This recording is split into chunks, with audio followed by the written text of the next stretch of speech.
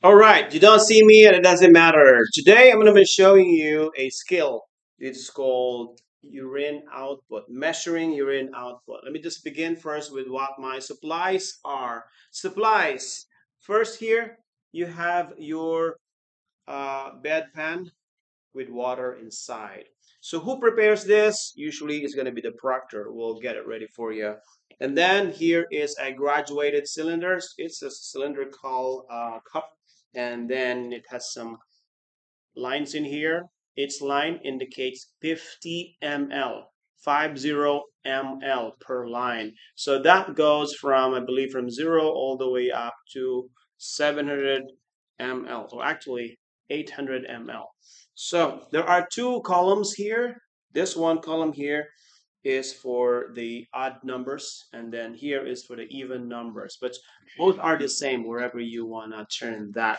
Also have a pair of gloves waiting here, and also have two table barriers. Okay, sometimes they were just going to be using paper towel, but for today we're going to be using this material, so it will be recyclable and we can use that.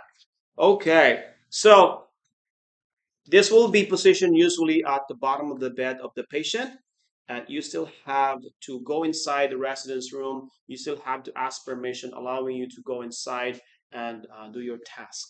So I'm gonna go. I already washed my hands. Knock, knock, knock. Good morning, Miss Mary. My name is Nathan. I'm your CNA today, and I'm here to measure your urine output. Is that okay if I come in? She says yes, and I'll check the wristband. I'll go ahead and make sure that she's safe. Wheels are locked. Bed is the lowest position. She has the call light, and we'll close the curtain. Miss Mary, I'll be right back. And then you approach the table. Okay. So what you're gonna do is, all right, you're gonna put on your gloves. Immediately put your gloves on. So it's already waiting for you right there. You don't have to collect that from Miss Mary. It's already set up for you. So then you turn it on. Oh, no.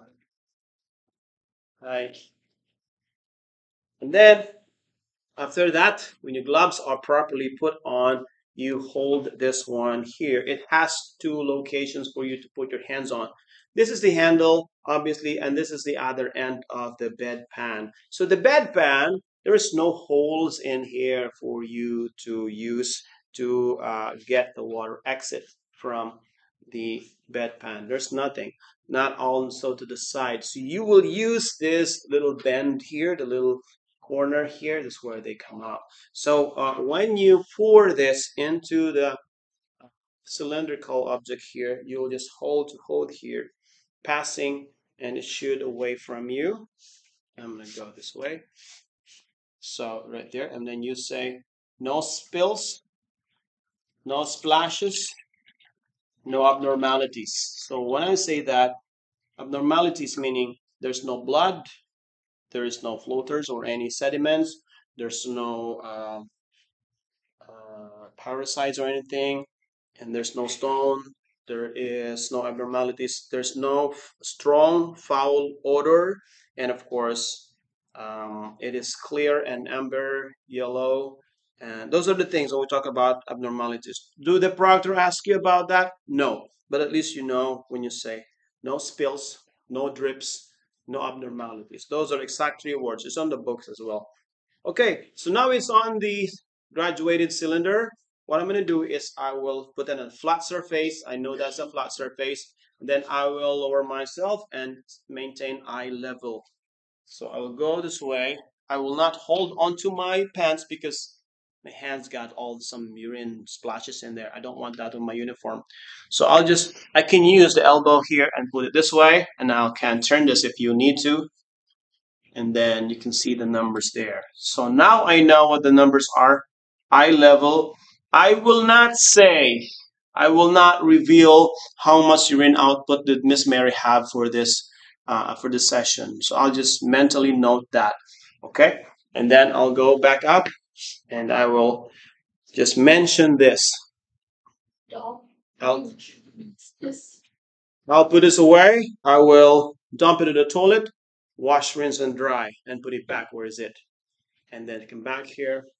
I'll also wash this rinse and dry, and put it back where is it. So that means you will not physically dump this in the toilet. You will not put this away. You will not leave this anywhere. Just put it back where is it. Okay, because the proctor will check that. So what I'm going to do after this, I'm going to go ahead and take off my gloves, and then make sure that you follow the regular protocol and taking that off, and then goes to the trash can if you don't see that. And then immediately I'll just mention I sanitize my hands. I'll leave it as it is. I'll turn back to Miss Mary. Okay, Miss Mary, really same your measurement for your urine output. I'm gonna have to go back to my work. So the whistle lock, the bed is in the lowest position, collect was within reach, and you want a magazine, TV remote. Okay, she wants a TV remote control. Okay, do you want the curtains closed or open? Okay. All right, she wants it closed. Okay, very good. So I'm gonna wash my hands and document. After saying that, I'm gonna wash my hands and document. Then I will have to literally write down the numbers. I will go to the paper and then waiting there, and I put there how much I counted, and I knew that is, for example, there. So I put in there that number. I will not say the number. I will not read it out loud. Here comes the proctor. Then you go to the proctor. Miss Proctor, I'm done with my skill. So the proctor, okay, good. Proctor goes here. She checks it. That's why you don't throw it away. If you throw it away, the proctor's like, wait. Well, how do I count now? So you go back here. You will count the number. The proctor will check. Okay, the proctor guys know that. She knows how much is what, and then she knows that you wrote exact amount that you read. So 450.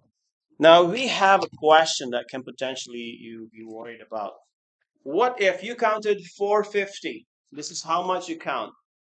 But the proctor reads 475. Did you pass or fail?